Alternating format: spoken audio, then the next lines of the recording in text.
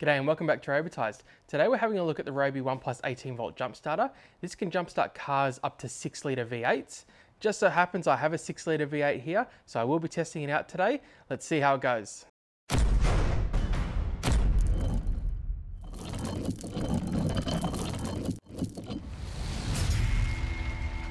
So this kit is sold in the US with a 2Ah battery and a charger, but getting it over here, my buddy Ryan helped me get it over, but to avoid any unnecessary hold up with customs, we removed the battery and charger out of it just to get over here a bit easier. The 2Ah battery, it does say you get up to 20 jump starts per charge, so I will be using a 2Ah battery today and we will be testing that out. All right, if we open the box up, we'll grab the jump starter itself.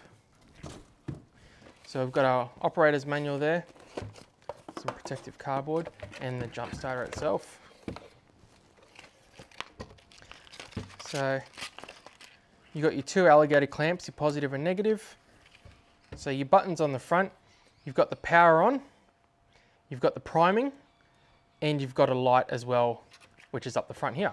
It comes with a little troubleshooting tag attached. So if you get some lights flashing on the front, you can just match it up on here and see what the issue is and try it again. All right, there's no time like the present. Let's not waste any time. Let's get out there and try it on a flat battery. All right, I've got a flat battery in there at the moment. So when I turn the key, absolutely nothing happens. So this isn't just a low battery I've got in, it's absolutely dead. So it'll be a good test for the jump starter and see if it can start a 6 litre V8 with a dead battery. All right, so we've got our 2Ah battery here. We'll chuck this in here.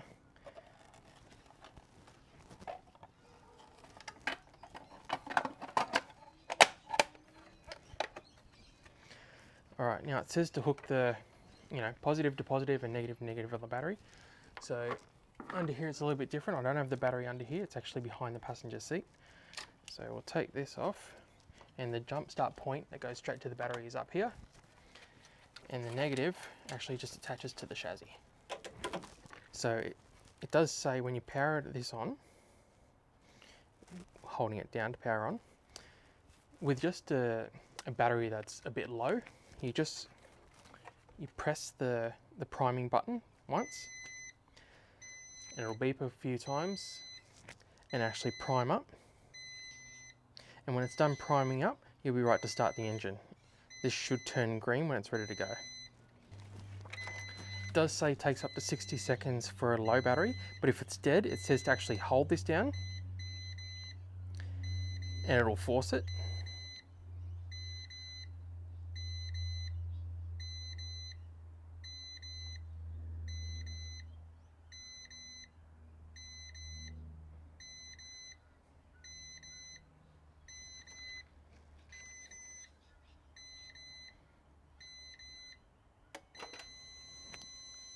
Okay, try. We'll try starting the car.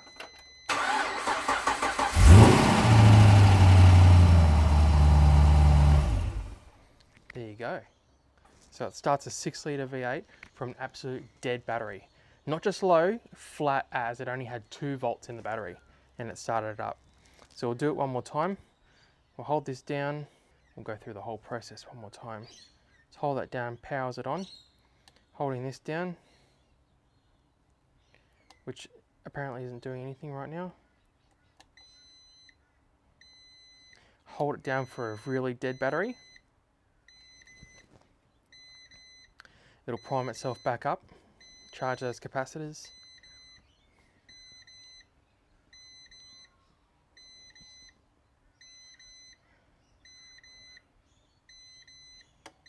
All right, and it's ready to start engine. All right, start again.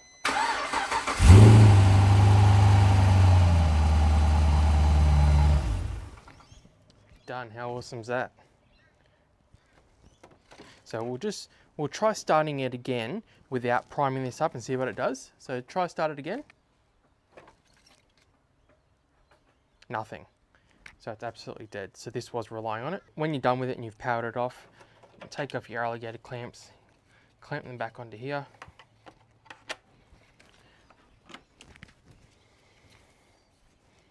Nice little spot for them, and you're ready to go for next time. So that was a couple of jump starts with the 2Ah battery. And we'll just have a quick look.